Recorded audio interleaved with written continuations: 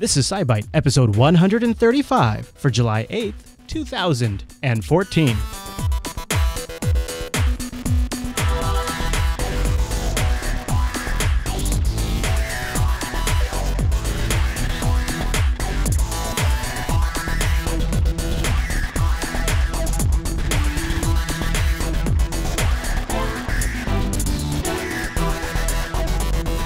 Hi, everyone, and welcome back to SciByte, Jupiter Broadcasting's weekly science podcast, live on a Tuesday and fresh on a Wednesday over at jupiterbroadcasting.com. My name is Chris, and joining us every single week is our host, Heather. Hey there, Heather. Hey there, Chris. Hey, Heather, happy science to you. Happy science. So, what are we going to talk about today?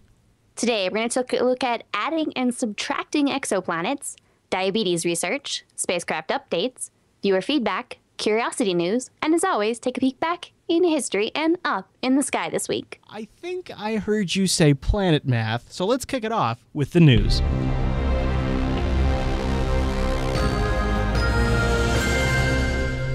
Okay, Heather, what is our first news story today?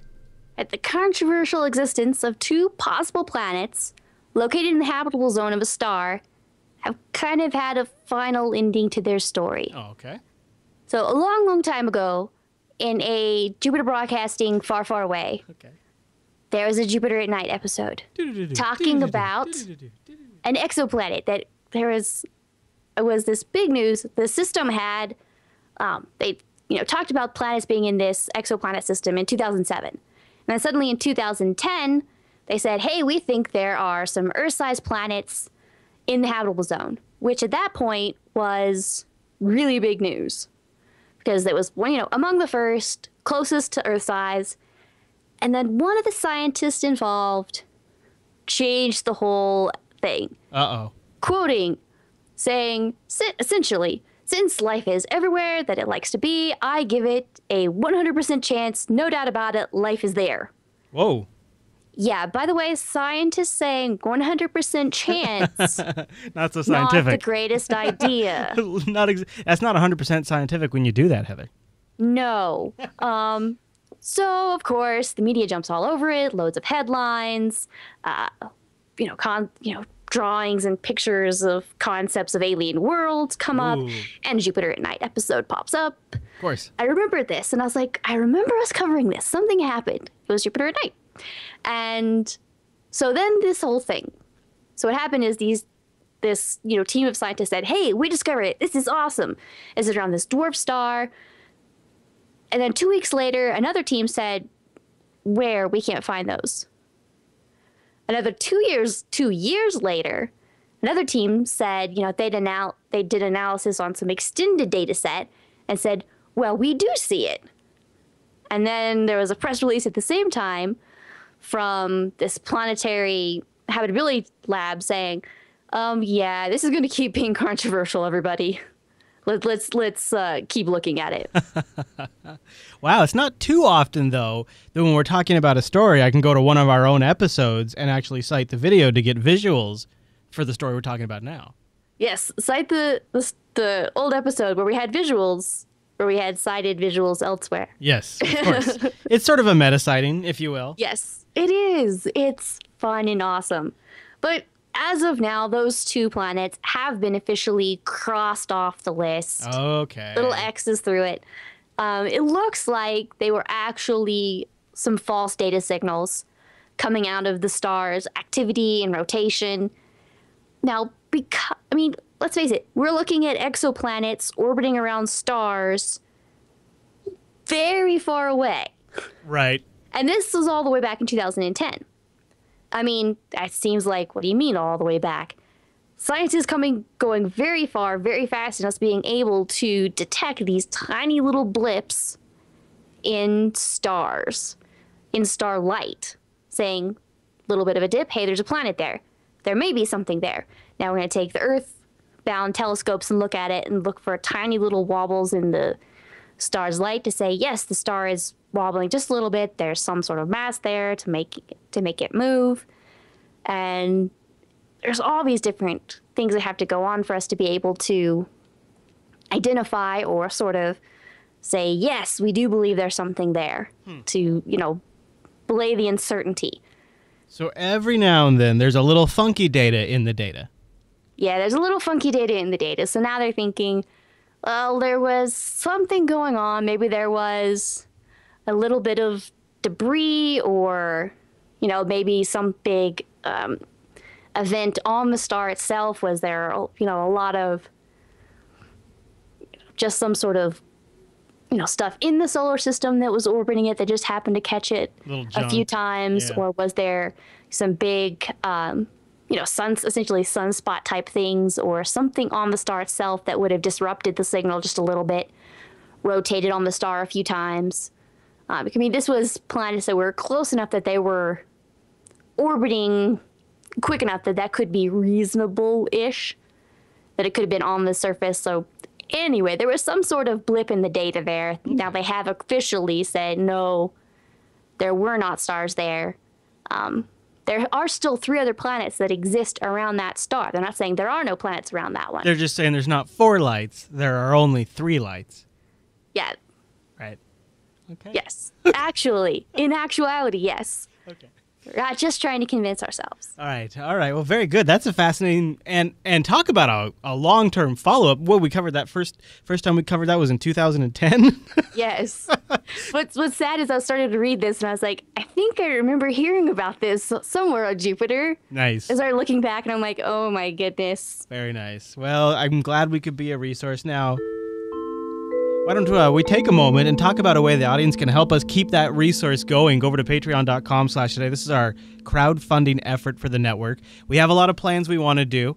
Perhaps maybe even hire some staff and, of course, upgrade some equipment and keep things going. And we want to do that in a way that we can do with some amount of predictability, some amount of estimating without having to do too many commercials, without having to double down on sponsorships.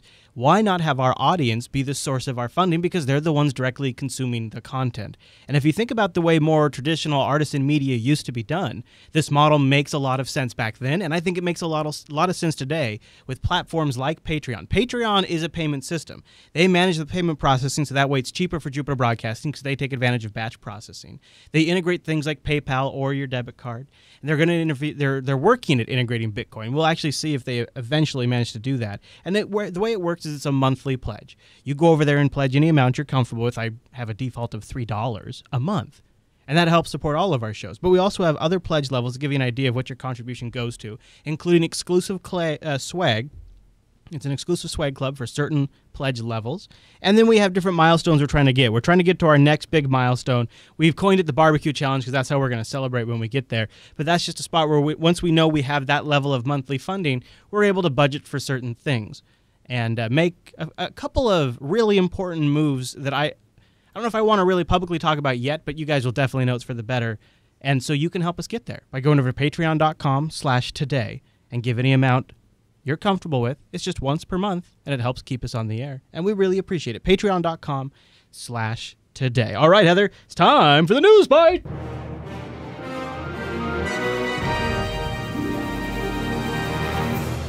Okay, what are we talking about in the News Bite?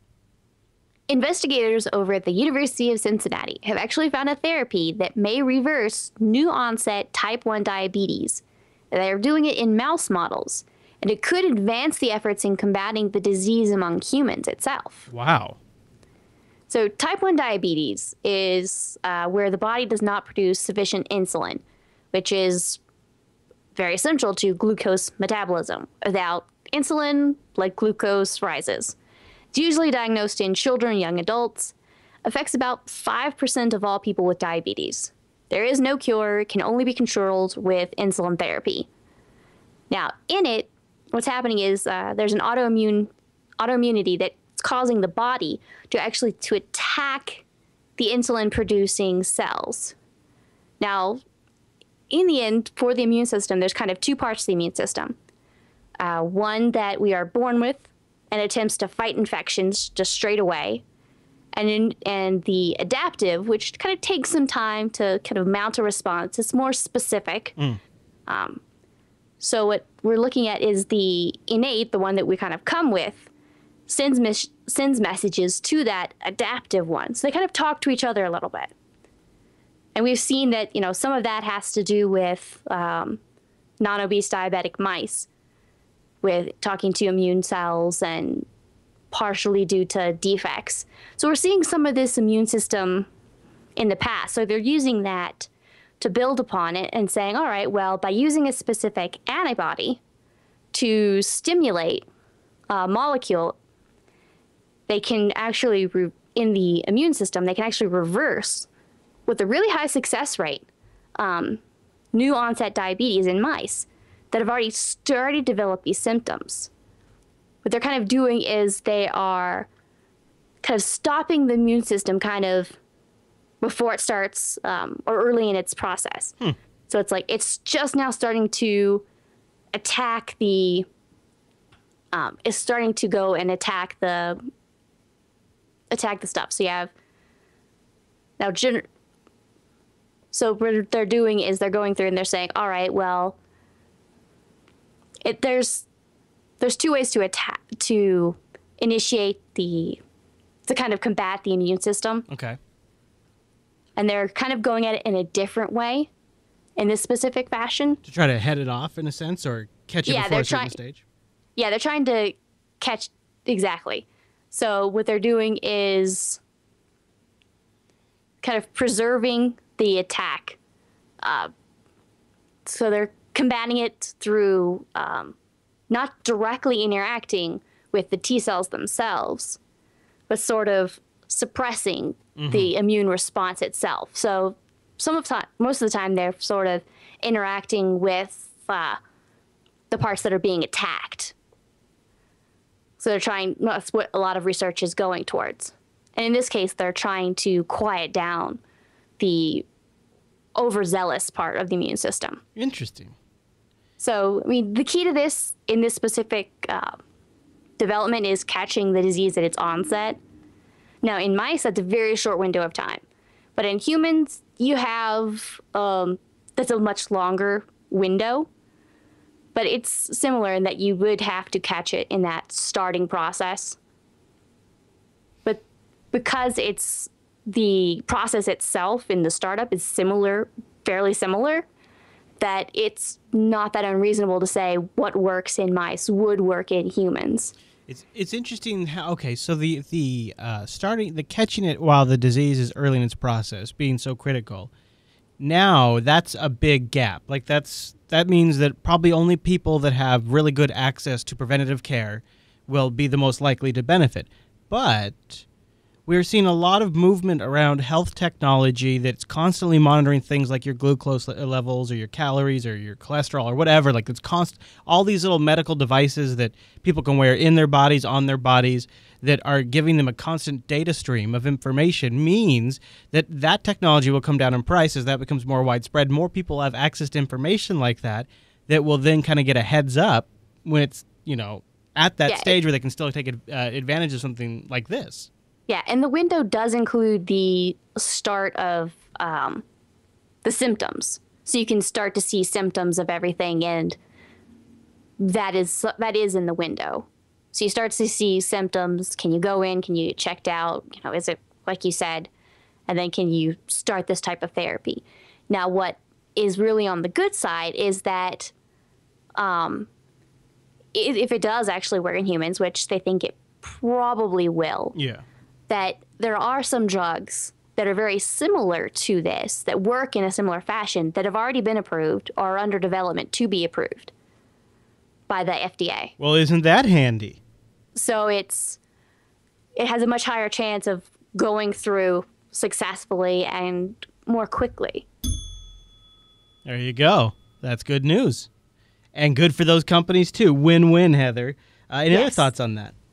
No, just looking forward to as we can combat these type of things better and better. All right, then hey guys, come on in here. Guess what? Come on.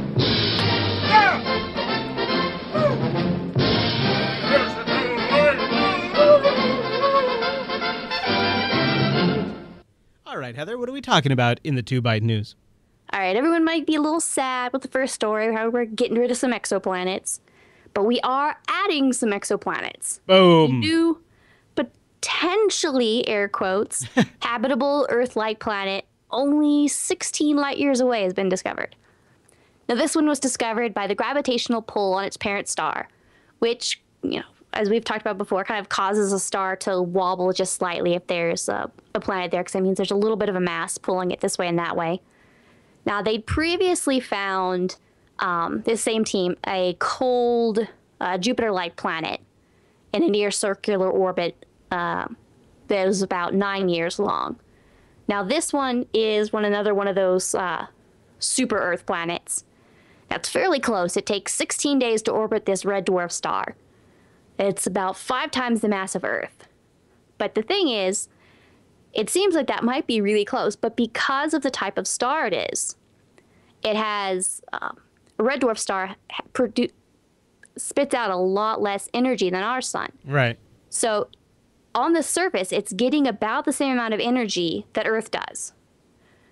Because it shines much more dimly, it has a much cooler temperature, the star does. So among the characteristics of what they put, Earth-like planets, what they call a Earth Similarity Index.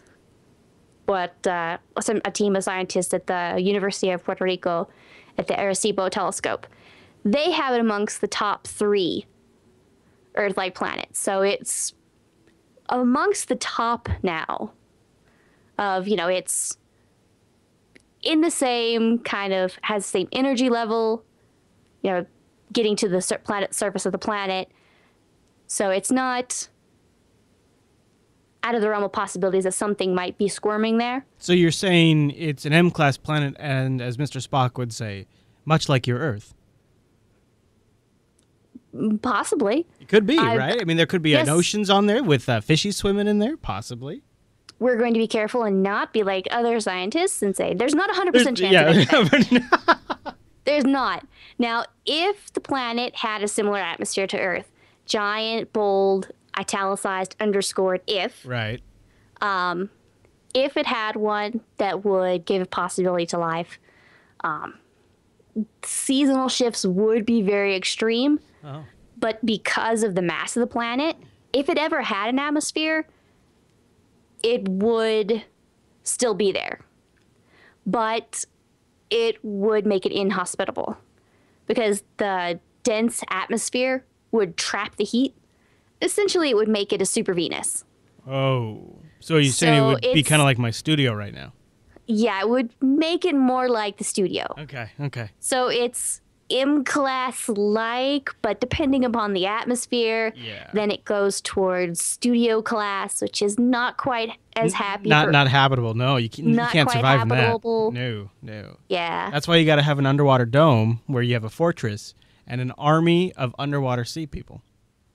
I see, and that somehow makes things cooler. You ready for a spacecraft update, Heather? Let's go. All right, what are we talking about?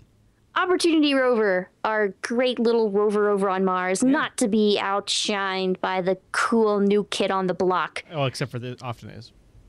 Well, it often is, but yes. But not here. It has now reached this often kind of sought-after region. It has this new clay mineral outcrops where water once flowed billions with a B years ago.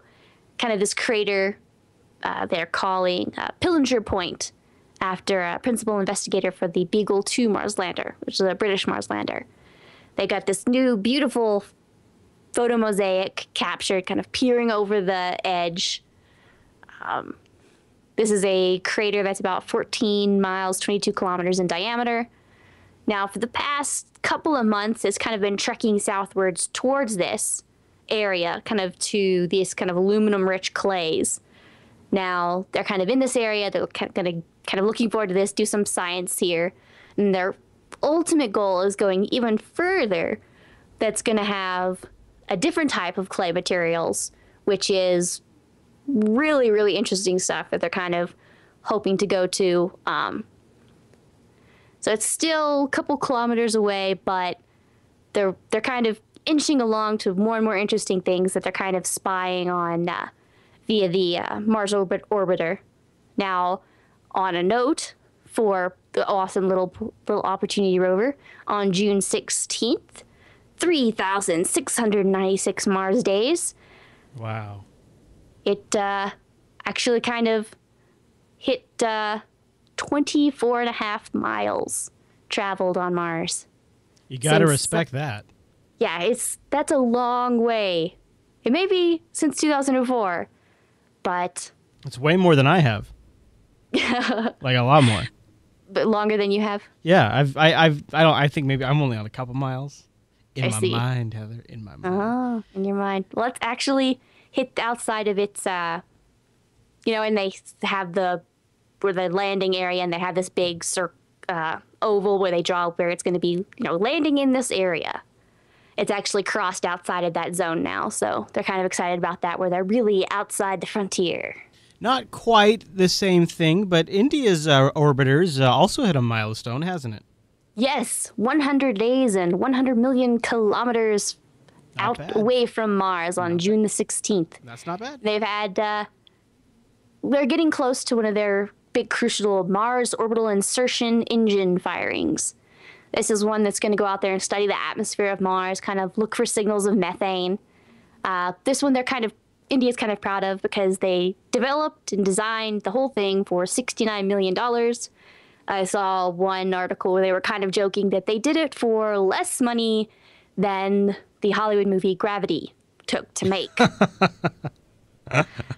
Probably true. Is it true? Is that like it is actually true. Wow. Yes. They're like, yes, we sent an actual probe on the way to Mars for less money than it took Hollywood to make a movie. Well, there you They go. kind of did it. They did do it on the cheap. It took, they did it a little bit in a different way so that they could loop around Earth a number of times and kind of do a whole bunch of these maneuvers. So they're about 70% of the way onto Mars. So they're kind of getting there. All their scientific instruments are healthy. They're kind of monitoring it with the Indian Deep Space Network, and NASA's kind of also keeping an eye out. Everything's on course. Everything looks good to go. They're going to be, I think, let's see. I know they're going to get there just 24 to 48 hours after NASA has a new orbiter getting to Mars. And they're going to be kind of doing similar things. NASA's is MAVEN. And they're both going to be looking at Mars's atmosphere, and kind of both scientists from both teams that are saying, obviously we're going to work together. We're going to kind of collaborate our data and kind of talk to each other about all this. So they've got 2 more major firings kind of planned, but they're kind of looking forward to getting this. And if they successfully arrive at Mars and everything happens good, I think they'll be the 4th country to actually successfully get around and or land on Mars. Now, true or false, Heather, you can or cannot teach an old Delta V some new tricks. Maybe some new tricks since 1986. You might be able to. Can you confirm or deny these rumors? I can confirm and deny it, and or deny it. Okay. The ISEE-3 reboot project. We've been talking about it for weeks. It's this old NASA spacecraft. They did a whole bunch of stuff in the 70s and in the 80s, and they kind of retired it. They said, okay, good job, gave it the salute, and then they talked to it again in the 90s and went, that's funny, we thought we turned you off. And it wasn't. And so then a crowdfunded event went on, and some scientists came together and engineers came together and said, hey, we want to talk to this thing. So they went through and they had special permission from NASA, and they've gone through and they built all the hardware and the software, and they talked to the satellite, and they actually got they were able to spin up the satellite to the proper spin rotation. Everything was good. They sent off the first burn because they need to do some course corrections. So it's orbiting closer to the Earth so they can really so they can talk to it a lot better. Okay. So they fired the first engine, and that went all happy. Okay. Well, they went to do the second one today, the day that this show filmed. And they sent, and they didn't see anything. They kind of got partial confirmation that something was happening. Now, there might be that one of the systems is low on fuel, or one of the latches isn't quite working. They're looking very closely at the data, looking at the accelerometers, talking to NASA, looking at a whole bunch of people are obviously staring at this, looking at trajectory data, sending them everything they have. So they're kind of putting together a plan. They're going to try again tomorrow, Wednesday, the 9th, and see what happens. And I will definitely keep everyone updated in the weeks to come as to what is happening to this little guy. Hopefully, I'm keeping all my fingers crossed that this will be successful and they'll be able to do more science with this. And of course, an important update, they have named their mission control McMoons. Yes. McMoons. Yes. This is in a refurbished old McDonald's building, which was located adjacent to the actual facilities that kind of got taken over. And so they had their choice of locations and buildings, and they kind of just decided on this building because then they could have it all to themselves. Mm-hmm. So yes, they are in an old refurbished McDonald's building, and now it's McMoon's. Well, Heather, this next button is either going to suck all of the oxygen out of the studio in an attempt at a new cooling solution, or it's a little viewer feedback. Let's find out. Whoa, good. Okay. Yeah. I would have been a shy host. I was wondering how I was going to do that. Rikai's still working out the kinks. So we do have a little bit of feedback, don't we? We do on the Twitters. Kenny McLeod sent in, pointing out the article, ocean on Saturn's moon could be as salty as the Dead Sea. Indeed, scientists are now analyzing data from the Cassini mission, and they have pretty firm evidence that the ocean inside Saturn's largest moon, Titan, might be as salty as Earth's Dead Sea. Now, this is Saturn's moon, which has coated in ice, and they've looked at it and they found, yes, there is some sort of liquid, salty ocean underneath it. They've seen cracks, that kind of indicate, yes, something's going on. They've actually seen plumes of liquid coming out, like liquid volcanoes. And they've been able to see that and analyze it and say, yes, that's salt water. Now, because of the gravity and topography data they've been collecting over the last 10 years of data. Geysers. Sorry, thank you. They're taking the gravity and topography data over 10 years and saying, we actually think it might be as salty as the Dead Sea, because it would require, that high density of salt would be required for it to explain the gravity data they're seeing. Oh. This really salty brine water would dissolve kind of likely dissolve sulfur, sodium, potassium, and it would give the ocean this salt to what they can see is then it would definitely change the way we see this ocean as a possible, place for life. We've seen it in the past where it's like, hey, there could be an ocean. Might we be able to go there, see little squiggly things? Hey, that would be really cool to, go down and see if there was something there. If it's this salty, it's kind of changing our views on it. Now we are kind of changing our models, and because of this, we're saying, okay, well, maybe this is indicating that the icy shell is actually very rigid, and the whole thing is in the process of freezing solid. They're seeing that the data is showing that the thickness in the ice crust varies kind of slightly from place to place. Now, this would be better explained if the outer shell is very stiff, which would be the case if the whole thing was slowly crystallizing or turning to ice. So the whole thing is becoming a giant ball of ice instead of a ice-covered, salty, with a little bit of salt ocean. Right.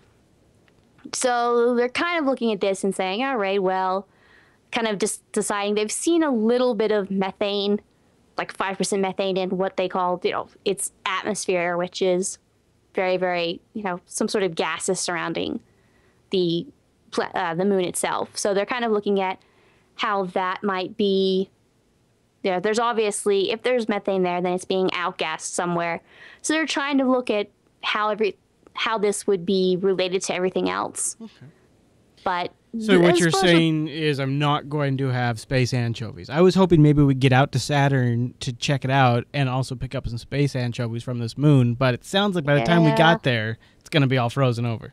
Yeah, there might not be space anchovies. Okay. Might be a little too salty for the space anchovies, and the time we got there, you might be having to pick them. If there was any space anchovies at all, ever, might have to pick them out of ice.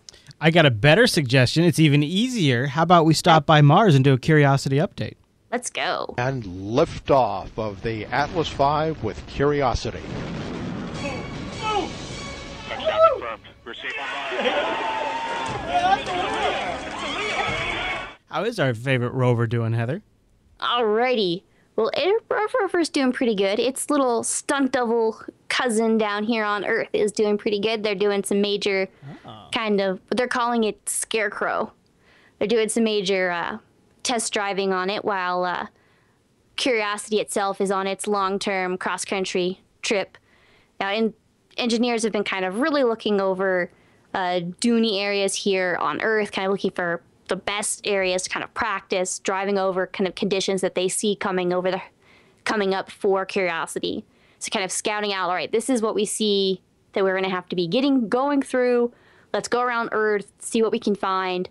And then they have a little Mars yard, what they call, and they can sort of set up a Mars specific yard condition.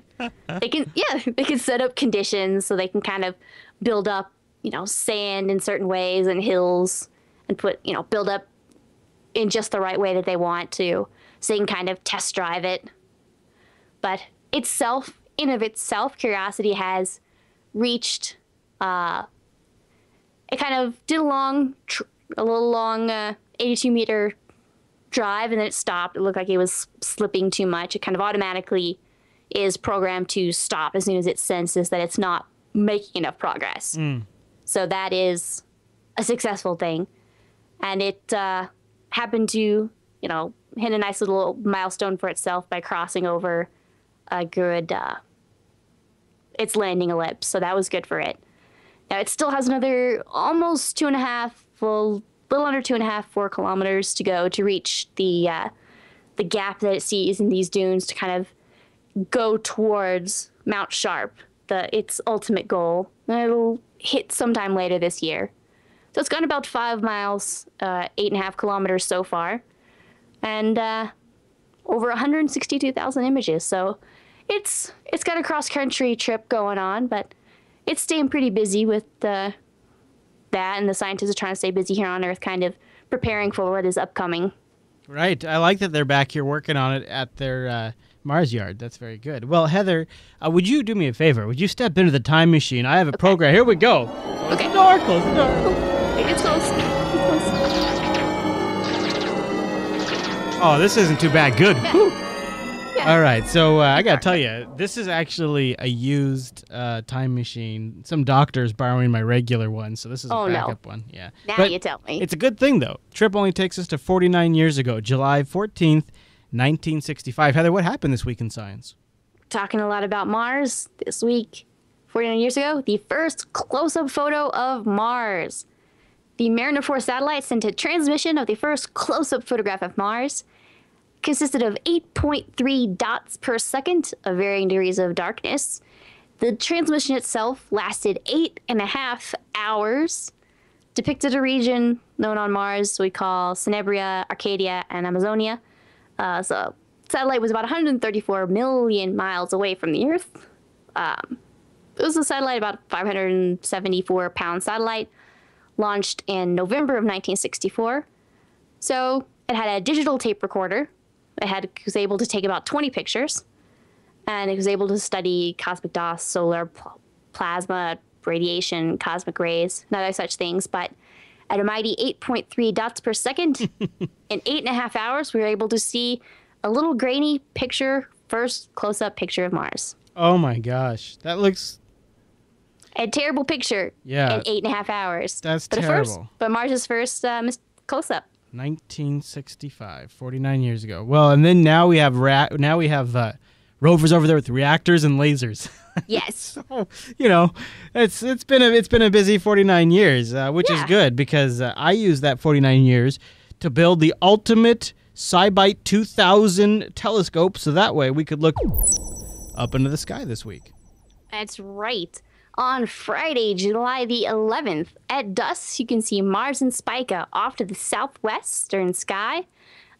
Mars reddish orange. Spica is a giant as a blue-white giant star, so there is a nice combination. And right now they're just 2 degrees apart on Friday. 1 degree is the width of your pinky, held at arm's length. On Saturday, you've got the full moon. And also at dusk, now Mars and Spica are even closer at just 1.3 degrees apart. So you'll barely be able to stick your pinky finger, if you hold it at arm's length, it'll barely be able to fit between the two of them. They're really close together. Really nice sight over there. In general, this week the planets, you've got Mercury rising with the sun, low in the glow of the sunrise. To the lower left of Venus, who is at dawn low in the eastern sky. Mars, as we were just saying, is hanging out in the southwest at dusk with Spica. They're getting closer and closer each day throughout this week at their closest point on Sunday, as we previously stated.